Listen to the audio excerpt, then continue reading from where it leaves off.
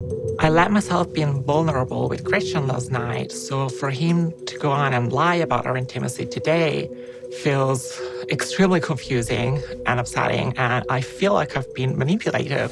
Looks like Christian might not be as cool dating a transgender woman as he said he was, because during the latest episode of 90 Day Fiancé before the 90 days, he denies going all the way with Cleo. Did you guys have sex? No. Cleo and Christian first connected online, and she's been open about being transgender. And while Christian has insisted he's okay with it, he previously admitted his family wasn't as accepting. They were supportive, but after my family found out that Cleo was transgender, it's caused somewhat of a rift between me and some of my family members. During Sunday's episode, after Christian traveled to London to meet Cleo, she gets together with her friend Jane and admits things are rough with Christian, but she's hopeful about their future after doing the deed for the first time.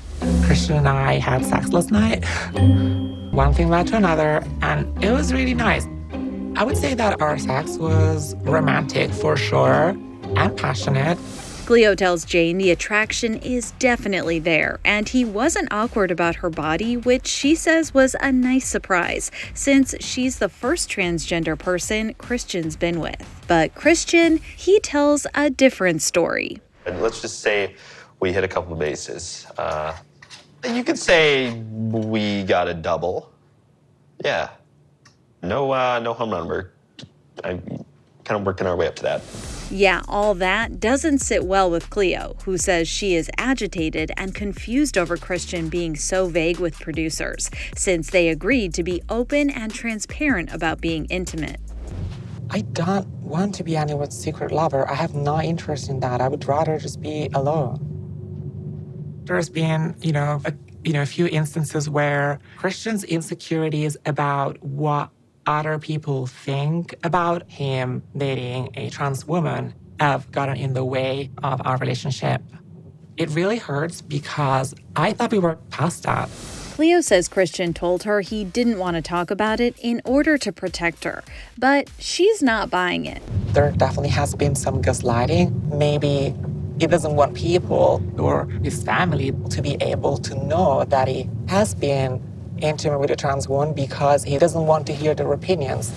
But Cleo still wants to give the relationship a shot and confronts him with her friend by her side. At this point, my trust in him is like nearly 0%, but my heart, it's still there. After the episode aired, Cleo weighed in on her Insta story, saying she's not ready to talk about her feelings, and rewatching it all back was triggering while she's trying to be strong. So fans will just have to wait to see how it all pans out, but Cleo says Christian's got work to do. He needs to be able to separate what people think about us from his own feelings about our relationship.